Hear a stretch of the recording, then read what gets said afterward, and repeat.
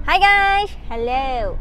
Ni kali sekarang today jam 12 saya sini Riverson The Walk because saya mau pergi satu tempat yang saya lama sudah mau pergi. Nama dia itu Getgo. Ya, because saya mau pergi beli dorang punya dessert dan dia punya mau pergi cek dia punya tempat lah. Sebab dorang di sana cashless punya konsep kan. Ya. Ini tempat kan dorang sebelah itu KK Times Square yang dekat itu Gleneagle Hospital. I think many people tahu sudah lah pasal dorang. Alright, so anyway guys, let's go to Getgo. Bye. So sini itu yang KK Times Square dan itu yang Riverson The Walk. Alright.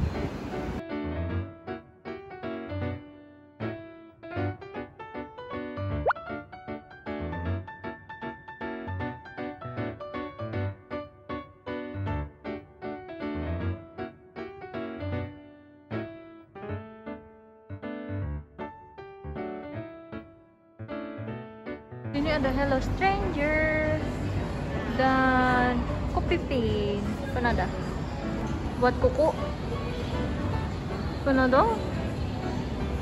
Orange and Elegant Beauty.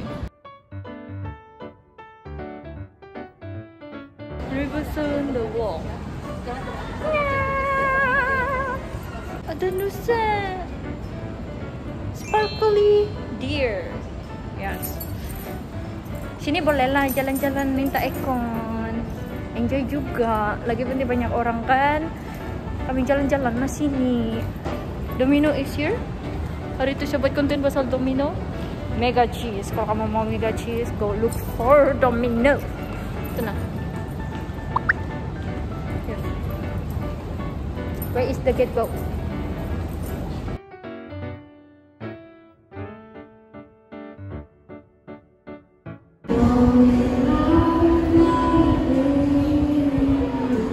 That place sama bikin beliau. Alright guys, time for voice over supaya saya boleh kasih add sedikit info yang saya kadang time buat video saya ingat. Jadi pertama, kalau kamu masuk saja di sebelah kanan dia kamu akan nampak dia punya fried food section. Lepas tu di sebelah dia ada jual Nina yang oden. Kamu boleh pilih sup di antara tom yum atau yang dashi itu yang seaweed punya. Lepas tu dia ada dua size, regular dan large. Regular RM9.80, 4 skewer dan large for RM12.80, 6 skewer. Yang di sini pula dia ada itu sandwich. Lepas tu ada yang cream puff begitu. Tu minuman dia pun actually banyak juga tau. Terus apa ini? Nougat. And then croissant. Semua siapa yang suka croissant, yes, boleh cari sini lah. Dan dia punya drink selection memang a lot begitu. Banyak stok lah lagi di dalam. Jadi bila kalau kau tinggalkan, kau tinggal begini, uyuk full saja. Itu ice box dia.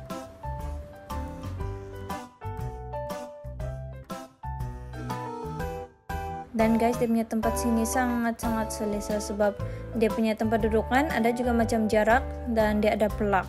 So situ yang bagian snack, sini yang bagian cashier dan sana yang bagian yang kalau kamu mau minta yang oden-oden, goreng-goreng gitu. Tapi saya rasa yang paling penting sini kamu boleh buat kerja lah sebab dia ada plug di sana kan, jadi sesuai sangat. Oke, pergi balik yang dorong punya snack. Sini kawasannya ada kerupuk-kerupuk. Lepas tu saya jumpa ni nak, ada business lagi di sini. Dan ada roti-roti, ada ya, banyaklah snack dah. Dan ini dia punya bread. Ini saya punya favorite bread ini. Dari itu maksud saya favorite bakery. Nama dia Crown Bakery. Pun ada jual di sini juga. Tapi dorang ada jual bread dorang sendiri. Yang Nina tuh dorang ada logo Getgo. Kamu boleh try juga lah. Saya tidak try dia punya bread. Tapi kalau kamu mau bread, ada jual yang macam bento-bento sini kamu boleh try lah. Tapi Nina section juga lah yang menarik hati saya.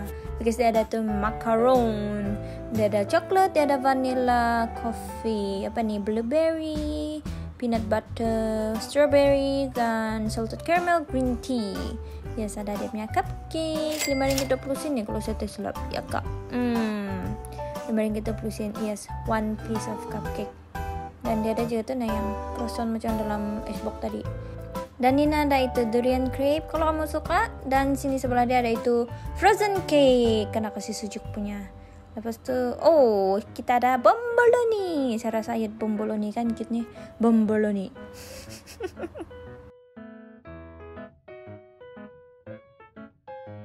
Tapi sampai sini mau try dia punya meatball yang sangat famous. Sebab orang bilang ini macam IKEA punya meatball. Walaupun saya tidak pernah coba, tapi interesting lah. Ini saya minta yang I think regular size. Yes, ada 5 meatball. Side dishes dia kamu boleh pilih mashed potato, broccoli, or apa lagi satu tu? Itu coleslaw. Ya, ini yang dia sedang letak lah. Dia punya sauce ada itu black pepper sama cranberry sauce. Dan dia punya stuff guys, dia punya stuff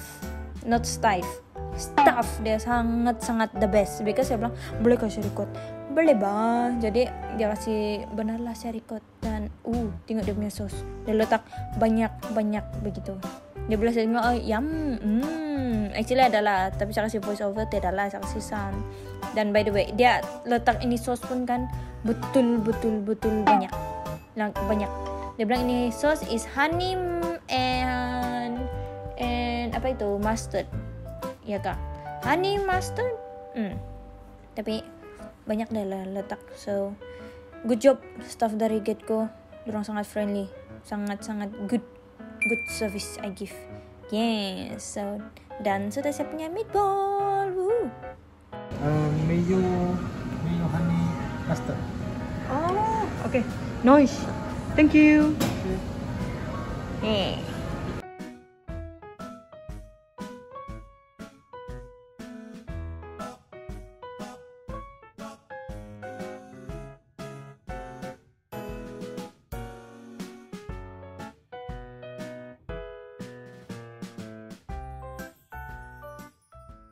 Enjoyable loh tempat dia. First time saya pergi kan, ada ikon lagi bah kayak. Dan saya udah yang ini nah, meatball harga dia RM11.90. Tapi ini kali kami ada dapat free gift. Dan sini tempat ambil dia punya duduk. Very hygienic lah sebab ya.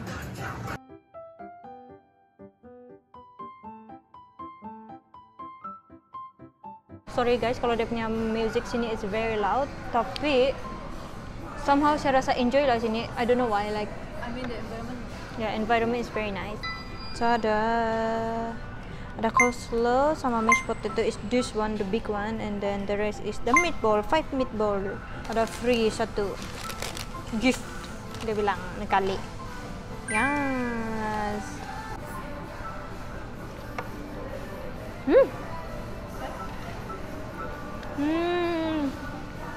Sedap lah sos dia itu.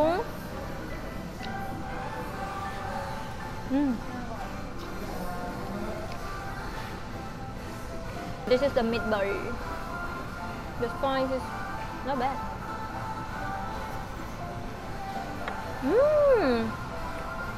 Black peppery. Dapat kan? Yeah, like kok.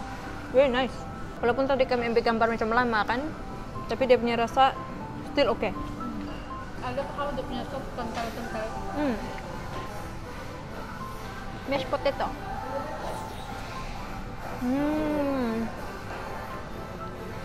Yummy.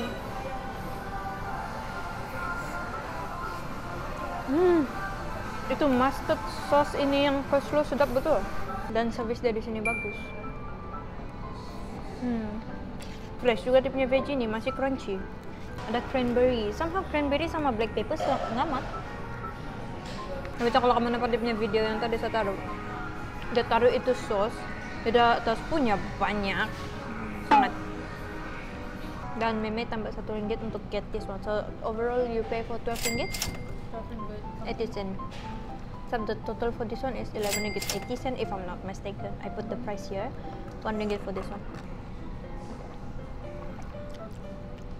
Kenapa macam wangi bunga nih?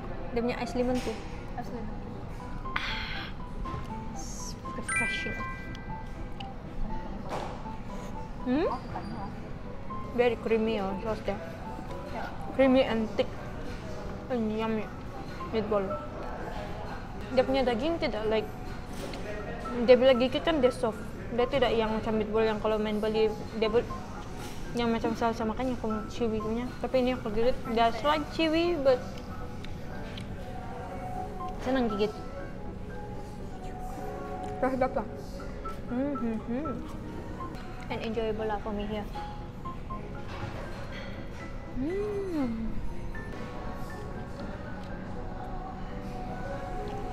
Finish last meatball. Satisfied. Okay, next one. Kita dapat free grip. Ada 3 macaroon. Yes, I think it's matcha, strawberry, and then this is caramel. I think so. Salted caramel, and then green tea. I guess the other one is like strawberry. Very tiny, very little, cute. Kalau dia cantik. Size dia macam tada. Aduh, pecah. Okay, let's try the macaroon because sometimes they're too sweet, which I don't quite like, but we'll see how it tastes like. Go.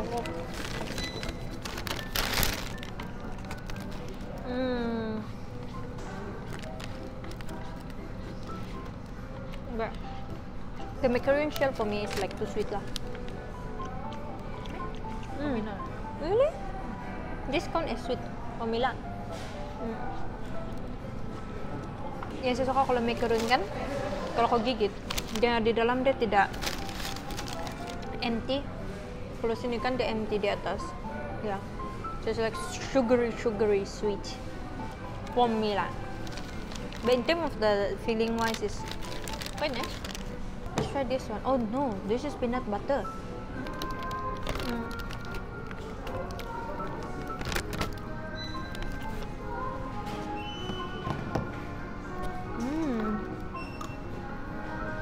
I guess we lucky dapat free gift today. 3 macaron, which the price is 3 ringgit 50 sen. Yang tu di dalam dia macam ada lubang. But somehow the peanut butter dia aja tanpa manis atau apa?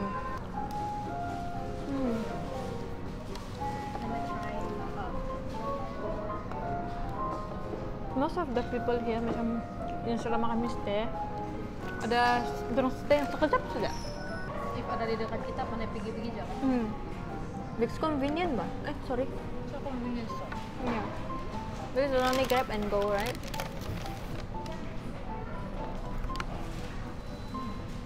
Banyak orang pergi juga. Tidak. Ini yang Mimi punya coklat kah? Mimi punya coklat. Macam chewy dia punya dalam.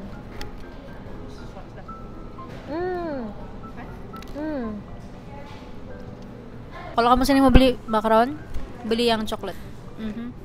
I think saya suka dia better because kalau compare yang dengan dot tu, ini lebih chewy dari yang lain. Oh ya. Kan? Kan yang lain dia ada more to crunchy, ini dia chewy. Oh. Kalau macaron chewy baru sedap, guys. I think the best so far is the chocolate one. I will choose the chocolate one also. Dia punya sweetness, sweet but it's not as sweet as like the rest yang saya makan. Alright guys, itu saya dari sana kali saya datang sini mau try dia punya famous meatball. Yes, tapi quite enjoyable. Always saya tengok review kan, dan bilang itu meatball macam IKEA, but I don't know. Saya tak pernah makan IKEA punya meatball. Saya bisa tapi saya tak makan. Nah anyway guys, itu saya dari sana kali. Yes. Quite enjoyable. Siapa yang mau datang mau grab and go, siapa yang mau buat kerja di sini pun boleh. Dia punya atmosphere semua very chill, very nice. Dia punya service, dia punya staff pun sangat bagus. So I give yes. Yeah. Dan kami recording sini feel very comfortable. Yeah. Saya bilang rasa macam di airport gitu. Somehow this feeling kan, for me ada better than some cafe yang saya pergi. Dia punya feel. Kamu boleh cek ni tempat. Dia located sini Riverson, dan ini yang bersebelah sama CIMB punya Riverson. Di mana CIMB kamu nampak lah tu di challenge ya di sini. Sebab tadi pun kami masuk saja sesama meme pun mencari ini tempat, tapi udah juga lah sini. So anyway guys, thank you so much for watching as always. Thanks so much for all your support and see you guys on the next one. Bye bye. May bye. Bye bye. Nah. Bye bye. Tidak tahu. Alright, bye guys. Tidak, Mac. Bye guys, bye. Bye guys, bye. Oke guys, saya singgah lagi sini Sangkaya untuk beli sebenarnya one of my favorite place to get ice cream. Sebab di sini kan orang ada jual itu coconut ice cream, tapi banyak lagi flavor dia yang available. Yang antara yang saya suka itu gula melaka, coklat dem sedap, original is of course. Saya belum pernah try semua lah, tapi so far yang saya makan kan semua sedap. Dan di sini saya minta itu classic signature as always, sebab kamu boleh pilih 4 different flavor ice cream sama 3 topping, which berbaylo juga lah, 30-50 je. Dan di sini pun dia punya staff sangat-sangat friendly dan kind untuk kasih saya record. First saya di luar saya, tapi saya bilang alamak kamera saya tidak dapat nampak. Oh dia tuh dia bukan itu pintu, dia bilang bah tinggallah sini. Tapi dia buka tuh pintu, saya record dari luar aja lah, which I feel so nice. But anyway, saya minta topping coklat, dia ada bagi itu apa lagi, coconut punya isi. Dan kalau yang signature punya, dorang memang serve di dalam itu coconut punya kotak, bukan dia punya shell. Yes, dan sangat sedap. Sini kamu nampak lah saya enjoy ni ice cream, dan kakak saya tolong saya record. Siapa pun tolong saya record. Okay kak, saya sini. Okay juga pula. Tu lighting dia cantik juga, dan sedap. Begitu tuh saya rasa saya cakap. Tapi yang flavor sini saya ada sama itu apa, coconut, mango, matcha, sama satu itu coklat kah kalau saya tidak silap. Tapi somehow ini semua campuran kan tuh mango satu saja yang saya rasa macam ingin tidak sesuai lah dia punya rasa untuk combine. Tapi kalau makan dia sendiri saja memang dia sedap lah begitu. Tapi bila macam dia tercair terus yang tercampur-campur macam ada something is tidak ngam. But other than that still okay. Saya masih suka juga dia punya rasa. Tapi kalau pisana antara yang paling sedapnya flavor, saya akan pilih itu matcha dan original of course. Dia punya gula melaka guys. Gula melaka dia sangat sedap flavor dia. The best.